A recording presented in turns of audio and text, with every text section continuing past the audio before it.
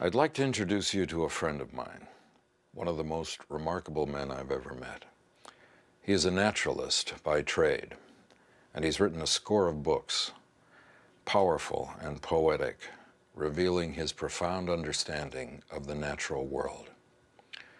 He's a very wise man, a modern-day prophet, and his life is a real adventure story, culminating in an epic battle to save our planet. His name is Ed Wilson, and his life story is the story of life.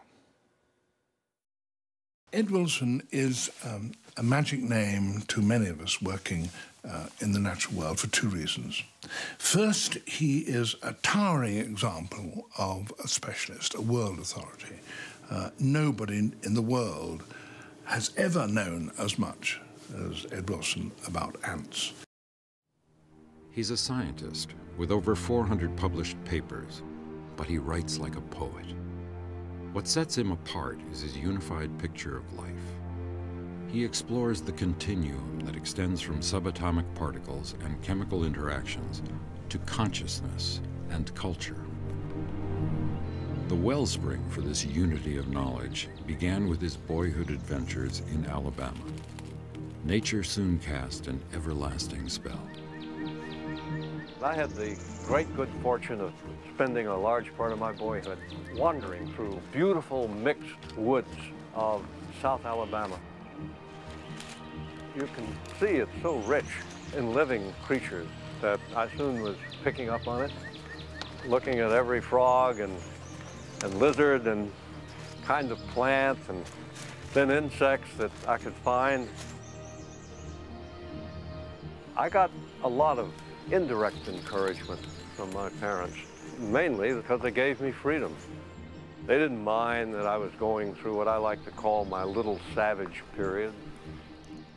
When I'm now grown up, I'm still basically a boy, but I'm a grown-up naturalist now, and it takes a little effort for me to realize that I and people like me see the world in a different way from others. I see it as a universe of immense diversity. Like many boys, he had a passion for fishing. One of my favorites was the pinfish, which has these sharp spines in the dorsal fin. Easy to catch, but I was enthusiastically yanking them up out of the water one after the other when one accidentally came in. The spine hit me in the eye. I subsequently became blind in that eye. But that combined with my inability to hear very well in the upper register, so I can't hear bird song, meant that, well, I sure wasn't going to be an expert on birds when I got older. So I turned kind of automatically to looking at little things that I can see when holding between my thumb and forefinger, insects and other small creatures. And I became an entomologist, a student of insects.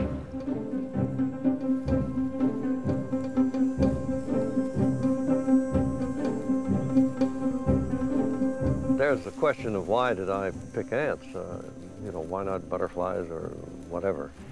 And the answer is that they're so abundant. They're easy to find, and they're easy to study, and they're so interesting. They have social habits that differ from one kind of ant to the next. You know, each kind of ant has almost the equivalent of a different human culture. So each species is a wonderful object to study in itself. In fact, I honestly cannot understand why most people don't study ants. By choosing an insect with so many different species and such highly organized societies, he had unwittingly set off down a path that would determine his own evolution as a biologist. At the age of 13, he was the first person to identify a new invasive species in Alabama, the red fire ant from South America. Later, when he was still in college, the state of Alabama asked him to write a report on the fire ant invasion. In 1951, he came to study at Harvard's Museum of Comparative Zoology, and he's been there ever since. Here is a nest of the infamous fire ant. Mound nest of something like 200,000 vicious, stinging little workers in it. And I'm going to demonstrate now why it's called a fire ant. Now, don't do this at home. First, I'll scrape this off and get them coming up. And pretty soon, those ants are boiling out of there, fighting mad. They're ready to sting and defeat any enemy that comes in. And I'm going to make myself the enemy just for a few seconds. So here we go.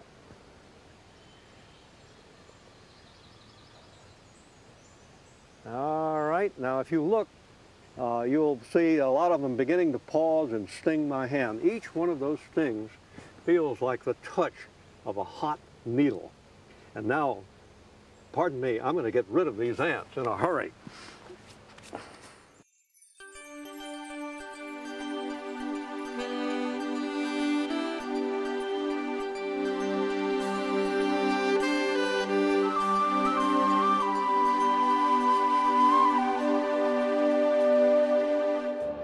When M.C. Davis and Sam Shine established Nagosi Plantation near the towns of Freeport and Bruce in central Walton County, they had more than large-scale conservation of Northwest Florida's biological wealth in mind. They knew they also had to teach people about the area's historic biodiversity and the important role it plays in sustainability. Nagosi Plantation, a 50,000-acre private conservation initiative, is the site of the E.O. Wilson Biophilia Center. It is through this spectacular learning facility that this mission and education will be fulfilled. At the Biophilia Center, students of all ages will gaze into the eyes of nature. Here, they will experience the awakening of their own biophilia.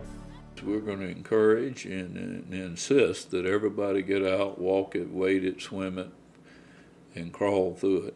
The piecing together of large parts of land that are going to be invaluable in the future for conservation, for science, for education. If you're going to change behavior, the only reason you'll do that voluntarily is through education. One of the things I did when I was 13 years old, I found the first colony of fire ants ever found in America. It got off a boat, coming up from South America, and it was just getting started. So even at 13, I made a scientific discovery. Nature has her way of doing things that often man wants to mess up, but we're learning the lessons that we got to start listening to Mother Nature. As an educator, a lifelong educator, I've always thought that our field experiences with our students are the most important. It's the ones that stick with them the best, and that's where true learning takes place. In school, growing up, every once in a while, you'd have a great teacher who actually let you participate and interact. And I felt that I learned through osmosis. I forgot all about that I was studying or learning, and I was having so much fun and being fascinated with it. And that's really the atmosphere that we're going to create here. And our goal is that with this, that every child will leave our system feeling a little bit like a naturalist. I believe that as time passes, especially having wild areas like this, where you can actually see the world as it exists apart from humanity, is going to be a very large attraction for people, that they will count it high on their list of things that improve the quality of life. This is such an arduous task, this trying to save biodiversity, and we all know we can only do that through our children, and so our children can only do it if they're armed with the knowledge and the passion. So that's a daunting task, so it takes a big team. I mean, it takes parents, it takes scientists and educators, entrepreneurs, and the government. So all together we can collaborate and make such a team, and this can happen, and it will happen. It is not our goal to transform all students into scientists. Rather, we seek to guide children to awakening through which a love of life is born. With live animal exhibits, interactive displays, programs, outdoor classrooms, and nature trails, children leave this center feeling at least a little like naturalists. And this facility will reach well beyond its walls with cyber-enabled programs, links for students to communicate with scientists, teacher training programs, and worldwide access to learn about biodiversity. As today's youth grow into leaders, teachers, businessmen, politicians, and more, their decisions will be influenced by the environmental education they received here. We would like to build on each person's innate propensity for this love of life, our affinity and fascination for the wonders of nature that is part of our consciousness as human beings. This is biophilia.